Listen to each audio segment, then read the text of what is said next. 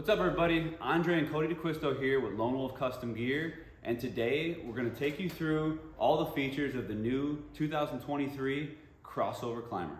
Why don't you start walking us through some of the main features and why we're looking at what we're looking at?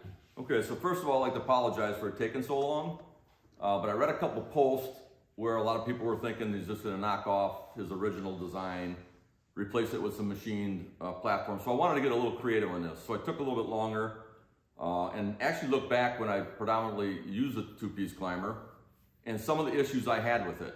The original two-piece climber was a 16.5-pound hand climber. Love the stand. I still love it to this day. But got away from hunting from it because of the timber and the terrain I was in. So some of the main things that bothered me about it was the hand climber. You had to just basically disengage if you were to stand up to take a shot or get out of the way, or literally turn it around the tree and move it. So what we're doing here, a lot of people think there's just not a seat coming with this, but there will be a two-stage seat that folds in half. And with this hand climber, you have the same room as our old hand climber. It'll be the same basic distance, but when you go to stand up, you'll be able to simply just with your hip bump part of the seat out of the way and actually have more platform space and be able to get right up against the tree without disengaging anything on the platform. I think that's going to be huge. Another thing I did on this, you remember the hand climber hinge system where you had to flip an arm over and you're climbing and then one arm would come up and come down a little bit if you weren't real clean on it? We actually put little independent hinges on there. So when these arms go up and you snug them down, they're staying right where they're at the whole time. Another big improvement. Yeah, so, and even what he was touching on just a moment ago, I know everybody's probably thinking, wow, that looks like a weird, interesting seat, but what that does is it gets you that much closer to the tree. You don't have to fight and work around the obstruction of that solid bar. You're not standing out there away from the tree. Another key thing to point out right away, since we're looking at the top though, is your sit bar. So this is not only a hand climber, it's a sit and climb. Okay, again, old school. The hand climber we had before, you remember we had a strap, a couple of steel hooks on it. Very cumbersome to sit and climb with it. You could do it, get the weight off it, but it was always catching you in the stomach and noisy and a big problem.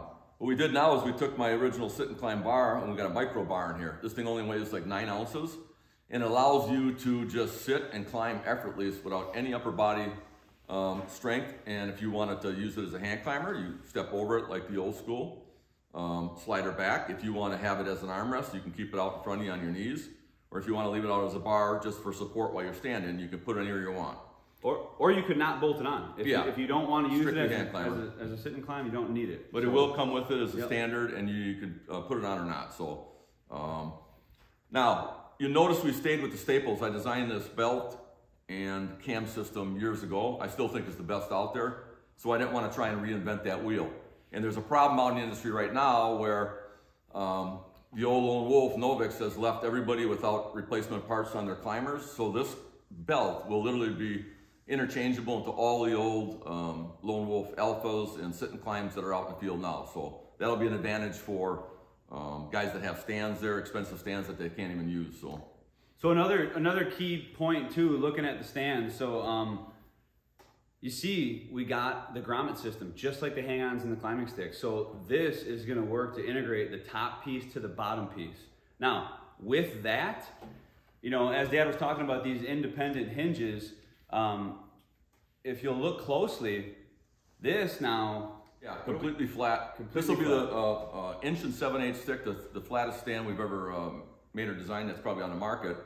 But the problem with the old hand climber again was it rode on top of the outside the stabilizer bar, shifted around, you had to have it bungeed in there good. Now with this grommet system, there's holes basically on our hang-ons that are literally built into the stand. And once you place that on there and strap it on or use a J-hook system we got coming, it is not moving, it'll stay exactly where it's at. Yeah, and to that point, with the profile, so, and we'll get into this shortly, or maybe we go through that real quick before we talk about the stabilizer. But if you look, you know, this is a feature not to be overlooked. It's these hinges, and they're actually recessed into the platform itself along with the stabilizer. Everything blends right into one plane, and it is under 2 inches from the side. You'll notice with top and bottom. We've even machined in the stabilizer into the 5/8 inch material. So when you fold it, there'll be a couple of Velcro tabs here that actually cause resistance. So you pop it down, she locks in, and when you want to open it back up, you just hit your thumb here and you can open it. But if you see that is completely as thin as a laptop. When you need to go pull your climber on there, you have your grommet system with the holes. And then what that's going to do is allow that to ride in there and not be moving around once you're strapped in. We will have a locking mechanism here too that's simple and quick that you lock her in. Now your seat pads, there's going to be, we actually didn't talk about that yet. So the pads will ride on there.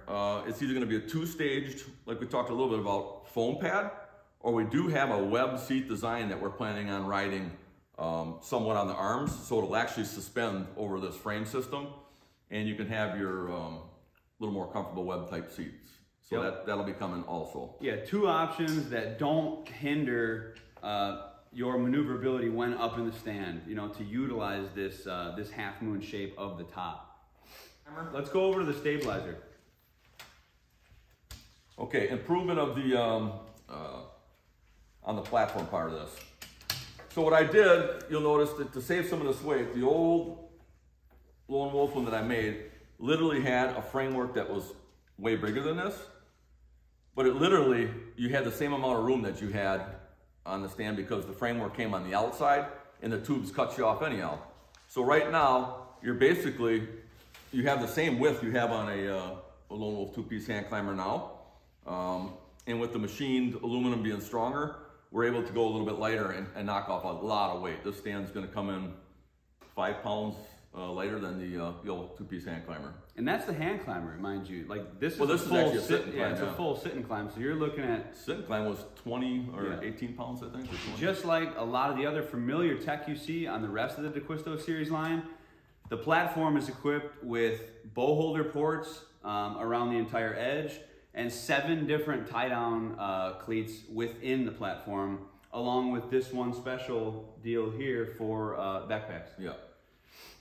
Another unique feature, this stand will be able to backpack any way you want. So if you want belts up over your head, you can do it, or if you want the belts down. So it's got, it's just a very versatile stand. You can use it as a hand climber, sit and climb, super compact. Let's talk about these teeth. Aggressive teeth. Okay, so basically I was the first one to bring teeth to the climbing stand industry as a way for stands not to slip down trees. And you can see on this one here, we've literally widened out even the gap, and they're very aggressive teeth. So we want these things bearing in, get 2 or 3 of them in the bark when you climb. So that'll take a lot of peace of mind of the old type of climbers that disengage and slid on trees. So very aggressive. The new crossover climber is coming in right at 24 by 16.5 inches for the platform size. And the seat platform is 16.5 by 13 inches. Now, keep in mind, with the square style of the platform and the radius at the top, this really allows you more room than your standard style of platform. Yeah, because we have nothing else to compare it to but the original hand climber. Yeah. Literally, we mentioned before that this width is what you have on that bigger platform now. So this has the same room as the old Alphas did. It's a little shorter because now you don't have a seat cutting you off, and you have more space that you can stand on further back on the platform. Yep. Okay, another improvement a lot of guys complained about years ago is we had stabilizer climbing straps that had a 2-piece system, and that was plastic, and they ended up not lasting a long time or breaking.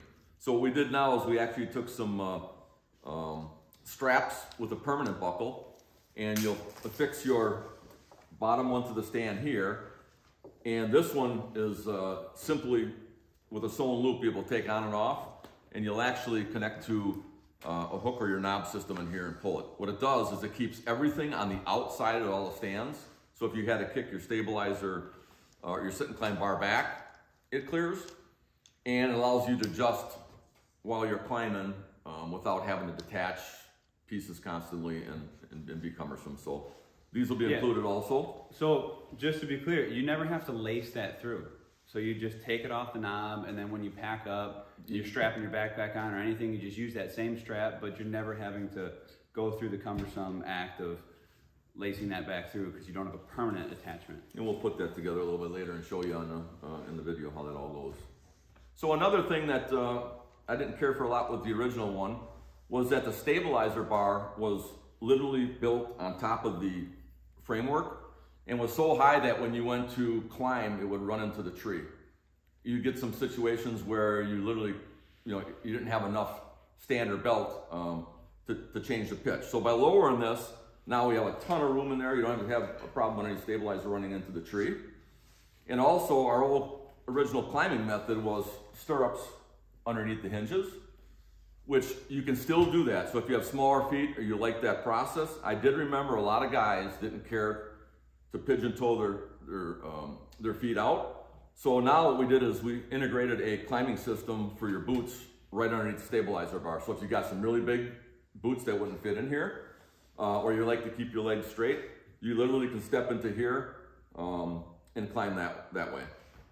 The new crossover climber will come equipped with our new deluxe carrying straps, equipped with the new load lifter technology, as well as the stabilizer straps and a seat of your choice, either the standard or the mess option.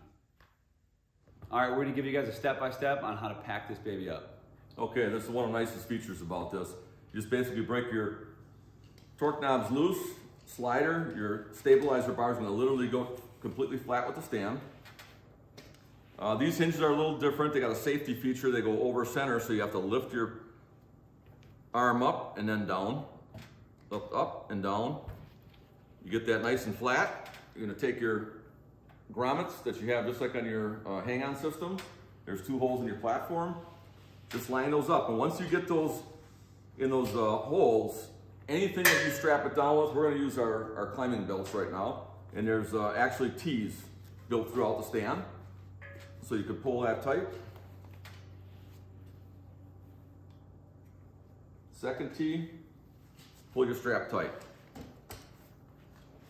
It's one of the most compact stands that we've designed to date.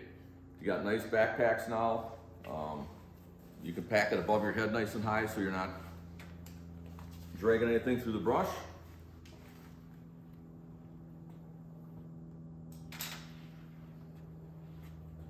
Another cool feature too, during pack up, if you notice how the sit bar comes down, you can pivot that out and use that as a little shelf for your backpack or gear and hook it right up to the top. And for additional security, you can use those stabilizer straps to snug it right in.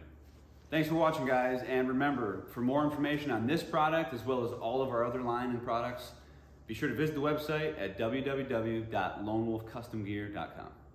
Appreciate your business, and God bless America.